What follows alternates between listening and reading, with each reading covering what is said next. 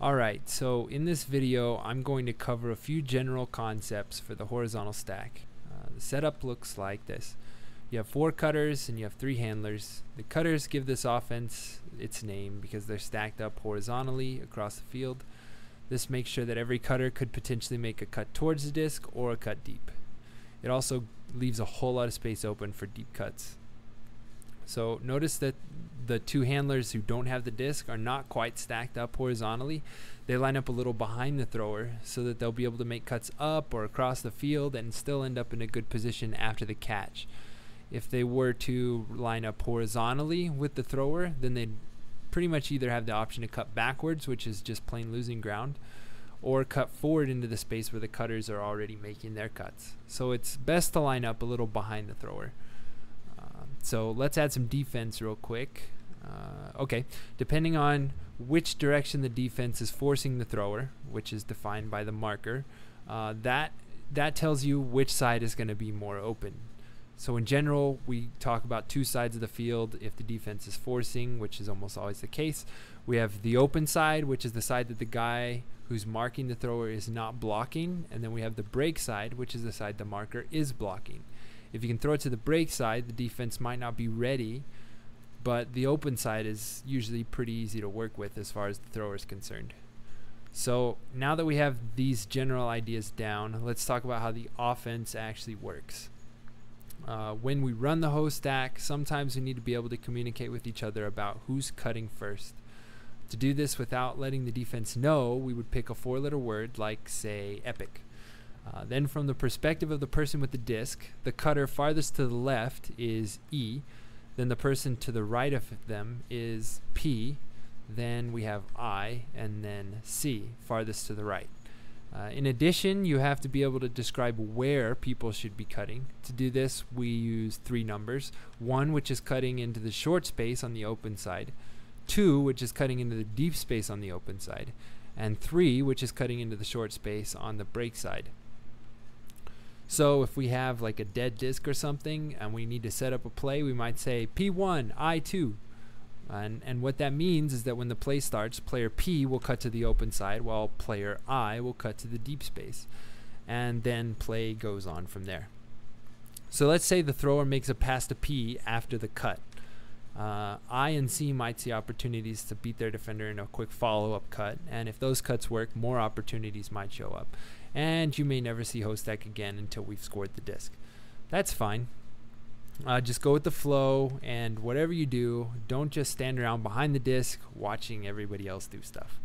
On the other hand, if P gets the disc and nothing works out with the continuation cuts, then P becomes one of the handlers, which means that one of the handlers will need to cut out and become a cutter. So the handler would yell out and let the other handlers know that they don't need to leave, and then P becomes one of the handlers.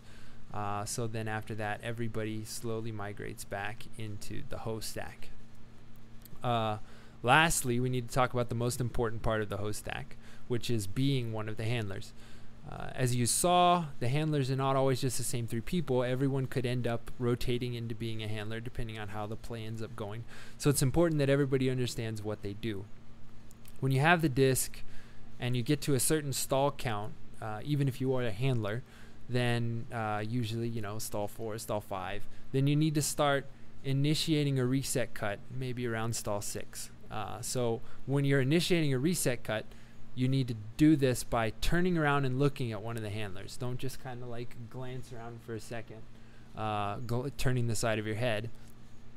You need to like pivot all the way around and face the handler, right? So at this point, the handler has 1 or 2 options. The handler can cut up the line or cut back down across behind the thrower, depending on what's open and what's working best.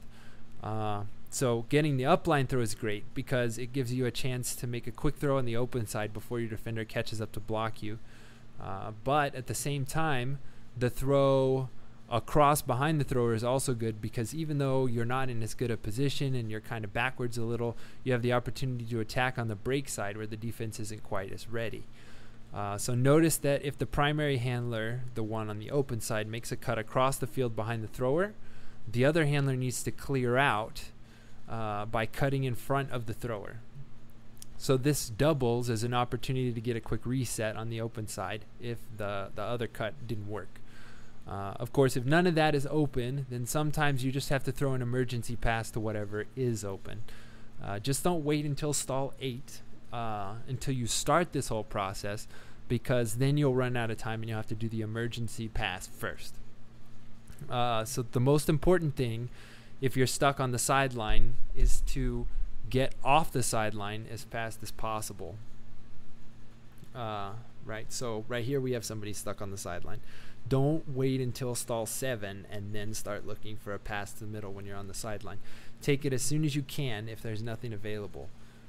So, you know, as you see right here, the handlers are lined up almost horizontally, but this time the middle handler is a little back. The far handler is going to mirror everything the middle handler does. So the first thing that's going to happen is if this dump pass right towards the center is wide open, then just take that, right? But if that's not open, then the thrower needs to fake to the middle handler, and that'll let the handler know, I need to get out of the way because this isn't open, right? So this middle handler cuts down the line, and perhaps that's open. If that's open, definitely take it, because that's a great position to be in, beating your defender forward. And so, you know, there's the first two options for that person on the side. If that's still not open, then we want the far handler to come in. And so, like I said before, the far handler's been mirroring this whole time. So the middle handler cuts back and the far handler cuts forward a little. And so then the middle handler cuts forward. This is when the far handler cuts back.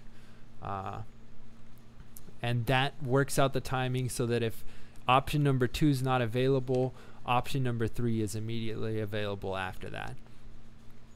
Right, so with this sort of play, you should be able to get the disc off the sideline and set the hose stack back up, move it down the field. All right, so yeah, that's all the hose stack that you really need to know. It's pretty cool stuff, and yeah.